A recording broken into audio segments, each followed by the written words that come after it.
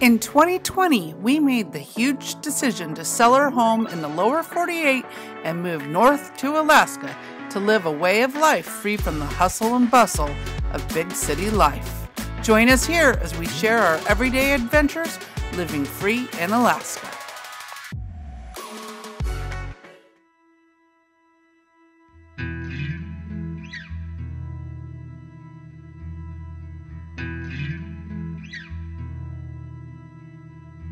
Previously on Living Free Alaska, we say goodbye to the River House and pay tribute to her for the lifetime of memories she has provided us and the past 10 years of being our home base before we shut the door for the final time in this very emotional episode. Be sure to like and subscribe to follow us on this crazy thing called life and our new adventure of living full-time in Alaska. On May 6th, we closed our front door of my childhood homestead for the final time as we began a 2,800-mile journey north to Alaska. As we left our friends and family behind as we drove east, we pondered on our future with excitement, but was still the unknown if Canada would allow us entry to transit through their country during COVID and closed borders. Goodbye, Washington forever. Crossing the Spokane River, and as the sign says, welcome to Idaho.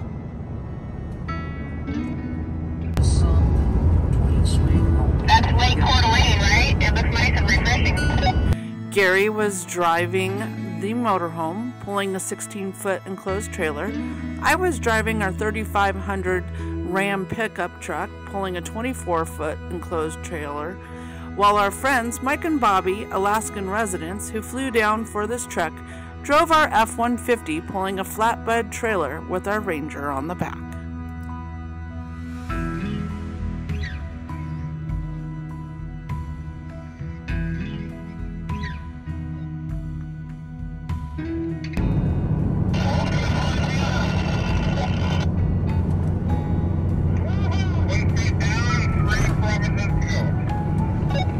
Well, here we are at the top of Lookout Pass as we leave Idaho and enter Montana. This is our last state in the U.S. until we cross tomorrow in Alberta. Well, we've made our first potty stop. We're just a couple miles inside Montana and all is well. Gary's checked all of the trailers. All right, you ready to hit the road? Oh, I'm going out. There we go. Yeah. Okay, Mike's going to lead us into Missoula since they have the address for the location of our test. All right. We have to do. So you want to... Until we get close to town, and then we'll come around. Okay, you can stay in the back until we get close to town. Okay. All right. Love you. Love you too. You're doing good back there. That trailer's just going to ride right behind you. It doesn't drive the same. No, it doesn't. It because scares the living bejeezers you're out of pulling me. 10,000 feet behind, or 10,000 pounds behind you. No, right? It doesn't track the same. No. You're doing good though, baby. Let's go. We got to get a. Gotta keep your speed up a little bit. I'm trying. So our COVID tests are in an hour and 15 minutes, and we're gonna be pushing it. So we're out of here. Let's hit the road.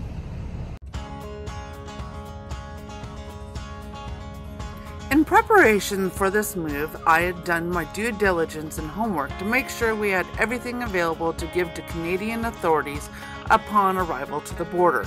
First order of business was stopping in Missoula, Montana to get our rapid PCR tests, called an ID Now, which should give us results back in less than 24 hours to meet Canada's COVID arrival requirements with a negative PCR test taken within 72 hours of arrival.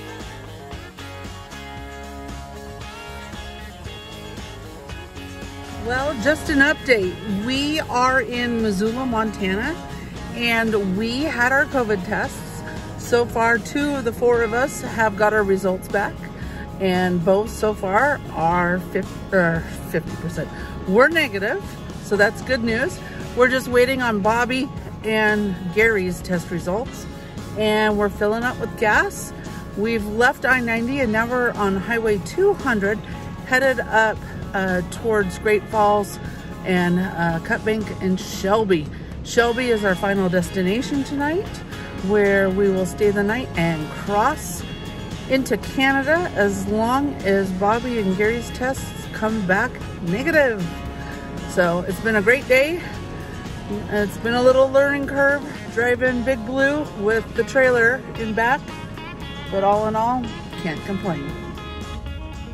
With Canada's new travel requirements, an arrival test is still needed as of August 2021. So we recommend finding a Walgreens drugstore that offers the ID Now PCR test. It's fast, convenient, and free and meets all of Canadian requirements. What you doing? Hey, Pumpkin. You awake finally?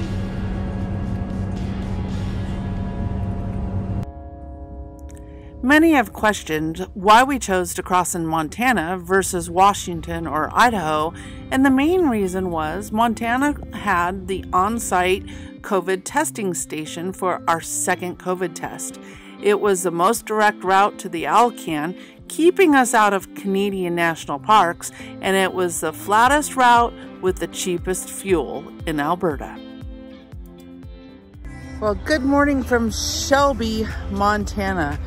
We had a semi-restful evening. We are straight across the street from train tracks. So as you know, if you've ever boondocked near train tracks, it can be a little noisy. But we're just doing final preparations before we cross into Canada in the morning, or not in the morning, in like an hour or two. The boys are flipping our hitch on the motorhome trailer, that one right there. It was riding a little high yesterday, and just to save our tires, we're gonna flip it around and get it more level. And then we'll be heading towards Sweetgrass and Coots, Alberta. So, sorry. Running on about 5 hours sleep, and it's gonna be another big day. 530 some miles today. So let's get ready to cross the Canadian border.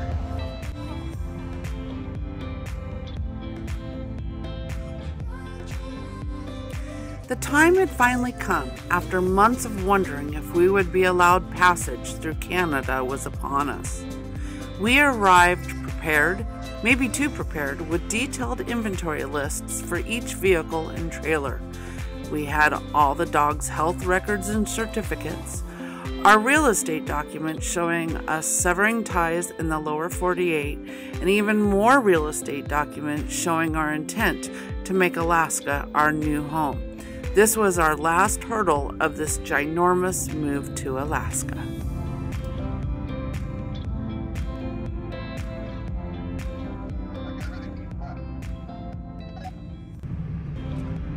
We have arrived, and we're about 14 or 15 cars back, so it's going to be quite a wait.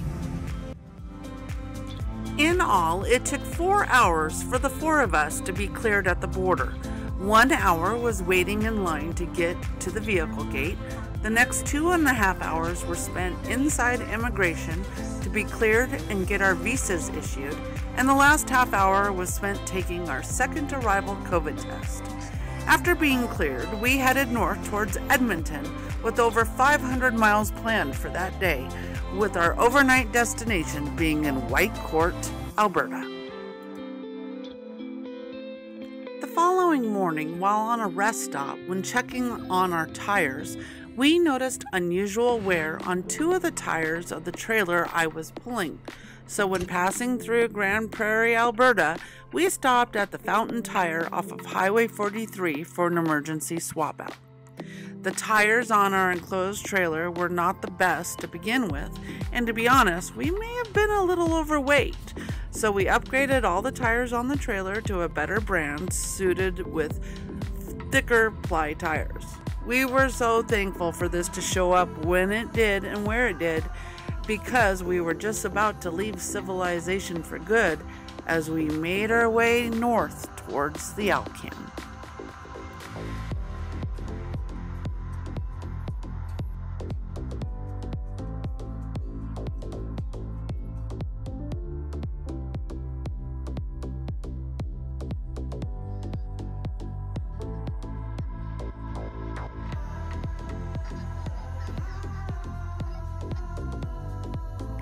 Today was another long haul with over 500 miles ahead of us, with Fort Nelson as our planned overnight stop. Our emergency stop for tires cost us close to 3 hours, making it an even longer day. But first, we needed to torque our new tires, so our next stop was Dawson Creek at mile 0 of the Alaska Highway.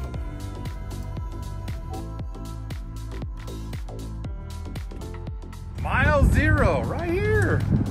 We made it in 2 days. 1.5. 1.5. Here we are. So we have made it to the Alcan, and we've already been yelled at to go home, and guess what? We're going home! Other than the rude people at mile 0, flipping us the middle finger salute and yelling at us to go home, all interactions with any Canadians at our multiple fuel stops were pleasant and respectful. Most were curious as to our experience at the border and wished us well on our journey. If you have watched any of our videos, you know that we always say the best thing of RVing to Alaska is Canada. And although we couldn't take our time on this trip, we can't wait for the day when we can return at a more leisurely rate. Welcome to Taylor! We have a member who lives here. So, hello! I'm sorry I don't remember your name, but I remember you always saying you're in Taylor.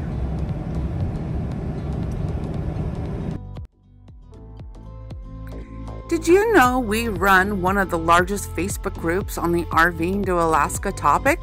We are easy to find. Just look for RVing to Alaska, the original, where we help educate on the RVing to and within Alaska topic, where they use our group page to share their travels through pictures, videos, and reviews of all the places they visited.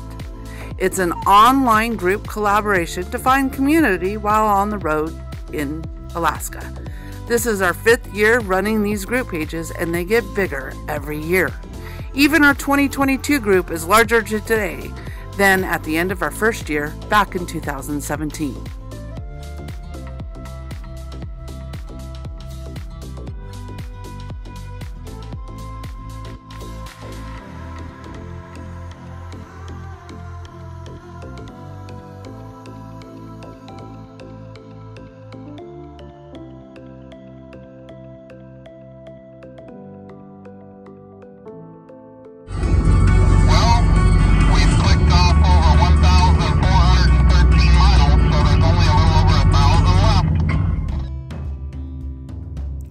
For this passage, the Canadian authorities gave us a 5-day time frame to get through Canada, and at this point we were making good progress as we start to cross the Northern Rocky Mountains in British Columbia.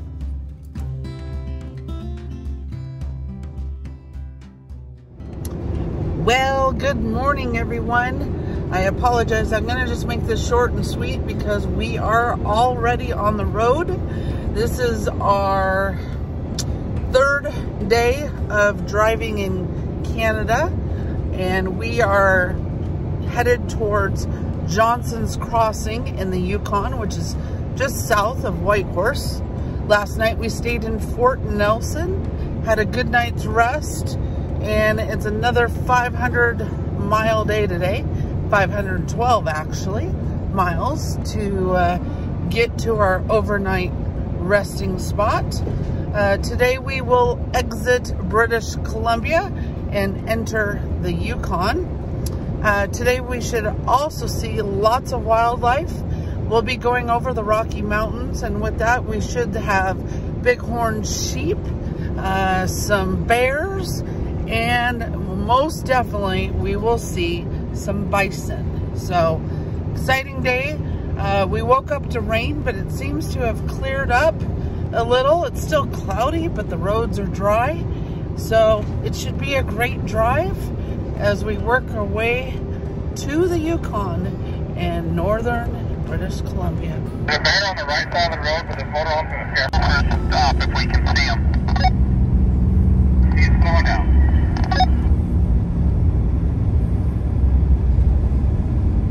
Where's the bear?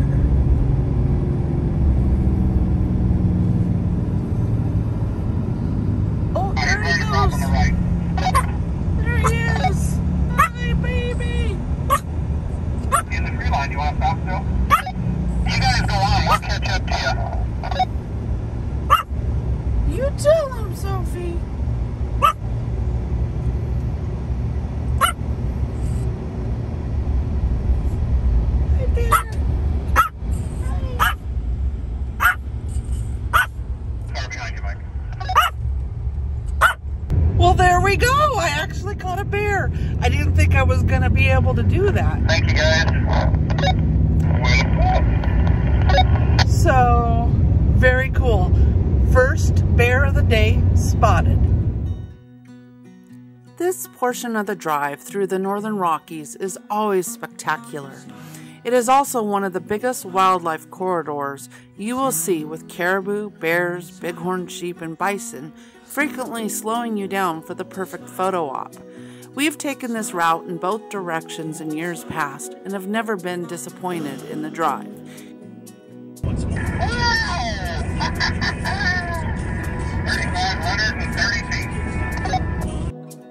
It's a toss-up between what route we like more. The Alcan gives you big, sweeping, distant views with big shoulders to see wildlife ahead, versus the Cassiar that puts snow-capped, rugged mountains in your windshield the entire drive up.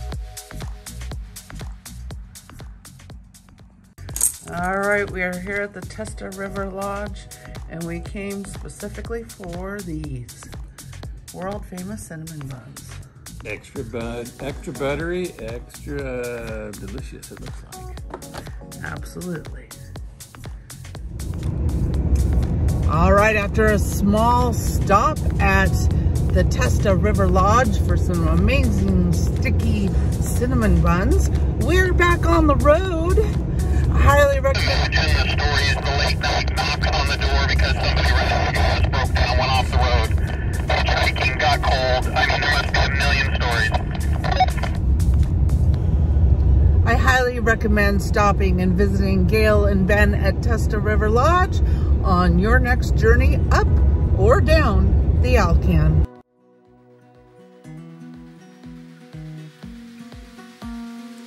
Again, we can't say thank you enough to Gail and Ben for inviting us to stop and say hello and for a sweet treat of cinnamon buns at the Testa River Lodge. It was Mother's Day that day, and it gave us a sense of home, even though we were away from our loved ones as we traveled north. On your next visit to Testa River Lodge, be sure to tell them RVing to Alaska sent you and show them a little love. These 2 years have been hard on these small family-ran businesses along the Alcan.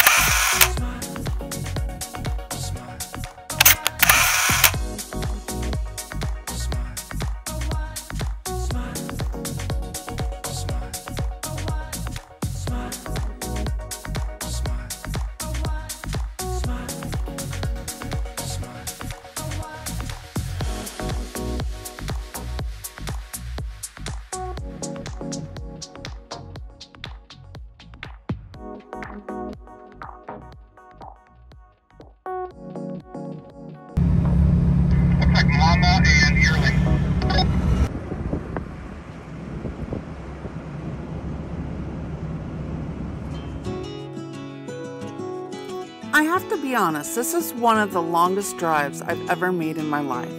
As the passenger, almost 100% of the time, sitting in the driver's seat for over 2,800 miles was a daunting task, especially with the added factor of pulling approximately 10,000 pounds behind me in a pull-behind trailer. By the fourth day of driving, I had become better accustomed to the drive and was finally comfortable behind the wheel.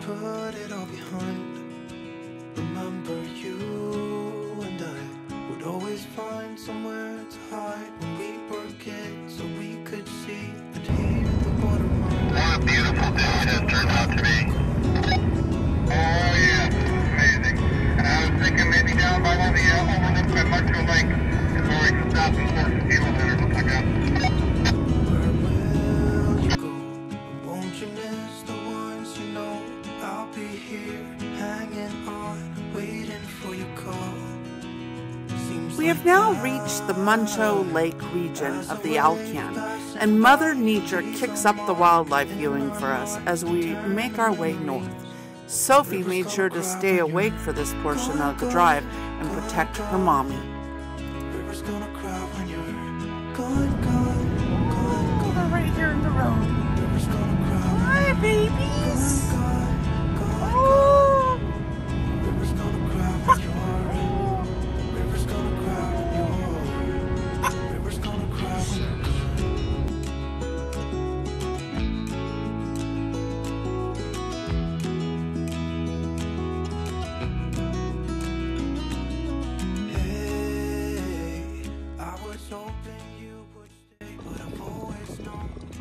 This was a planned stop. This wasn't an emergency. Oh crap, we're out of fuel. We did this on purpose. Not a good idea.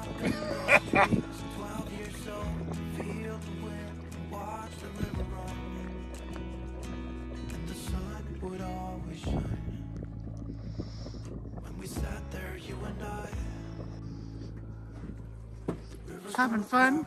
Oh, this is awesome.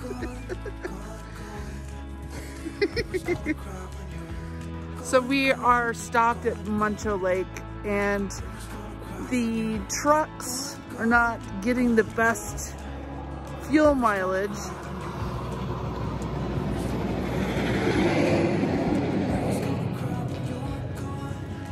The trucks aren't getting the best fuel mileage just because we are carrying heavy loads with the trailers.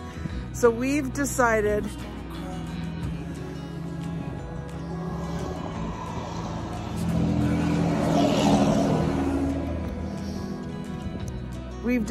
just to top off with 1 can each, so we for sure get into Watson Lake.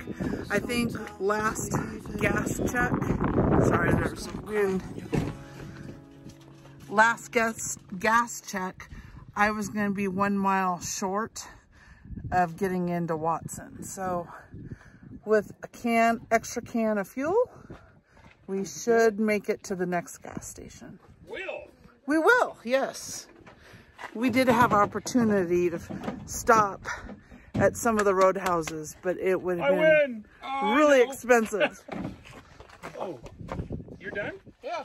Well, that was a lot faster than mine. This one actually works. This new one actually works. That one, crap. This one, new system. You could pour this one into that one. I'm not going to do it. Yeah, in an emergency. Yes. This will be for starting fires at the new property. There you go. Actually, this is, I think, this is the longest distance we have to go without fuel right now. Yes, this is the longest stretch. Yeah. If we needed fuel, this was going to be where. And this is where it was. The fuel in the cans was a lot cheaper than the lodge. Yes. Code River Lodge. I don't even know how much it was. We didn't stop. Here you go. Handmade pressure washer. A ranger trick to get the mud off the windshield. You butthead. See how well it works?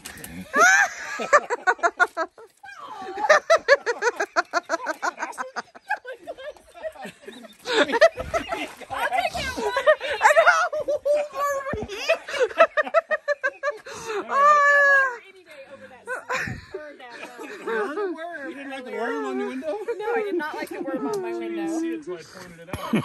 And it was huge. The cap's off. No more squirt. Now drink.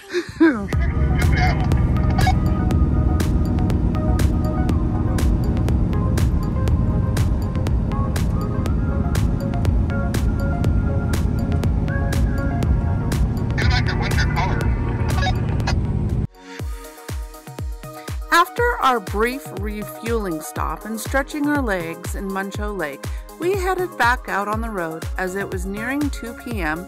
and we wanted to set ourselves up for a good arrival time into Watson Lake to start our 24-hour clock to get through the Yukon.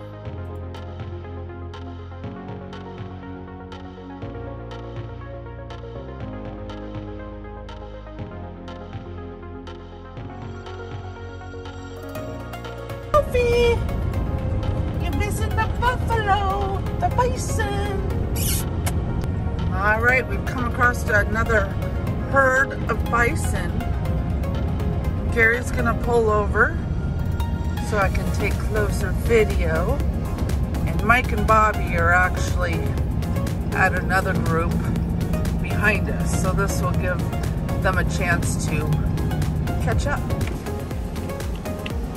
Now I see one baby, a bar if you get a two. They want to look next to each other and one single one. There's a baby between them, but I'm not sure if it's alive.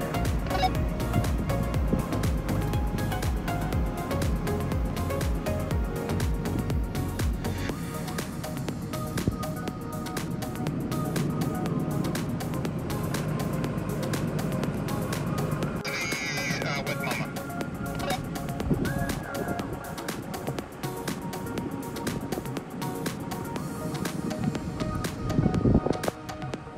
I'm kind of hoping these other folks will go around us.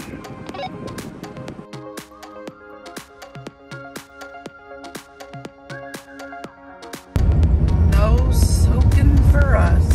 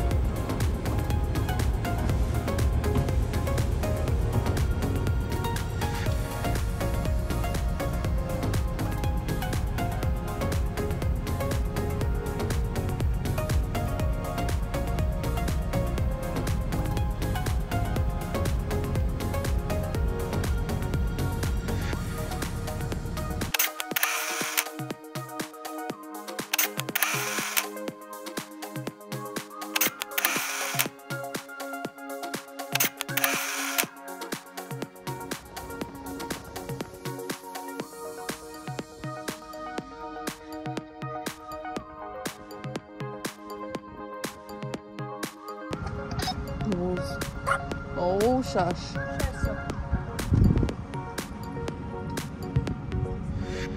Okay. Sophie, are you talking to the bison? The Tatanka? Huh? You saying hi? Yeah. Yeah. Says the 5-pound dog to the however big buffalo. I must say, I was very glad that we had Bobby as a relief driver if needed. I had only needed her one other time on the first day of driving in Canada from exhaustion, but this time I needed her when I had an allergic reaction to a sparkling water that I had tried for the very first time. So for the next hour or so, I took a break in the passenger seat until we reached Watson Lake.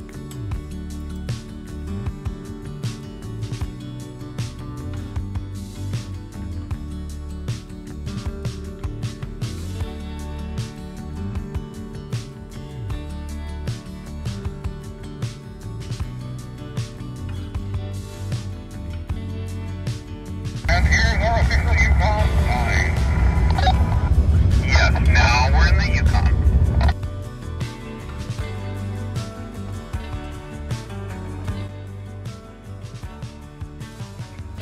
During COVID times, the Yukon had set up their own provincial laws and only allowed travelers 24 hours to pass through its 555 miles of highway from Watson Lake to the Alaskan border.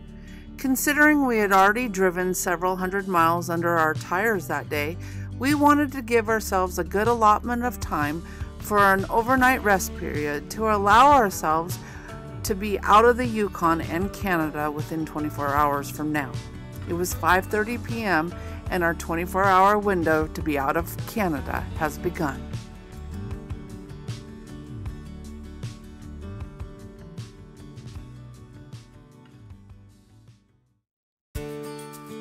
Like and subscribe to the channel to stay tuned for our next video, where we spend our last 24 hours in Canada as we traverse the Yukon and finally reach the 49th state and our new home of Houston, Alaska.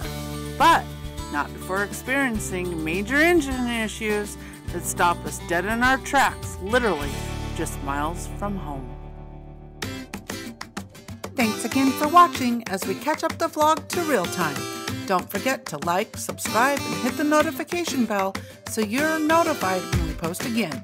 And lastly, we hope you'll join us again next time here on Living Free Alaska.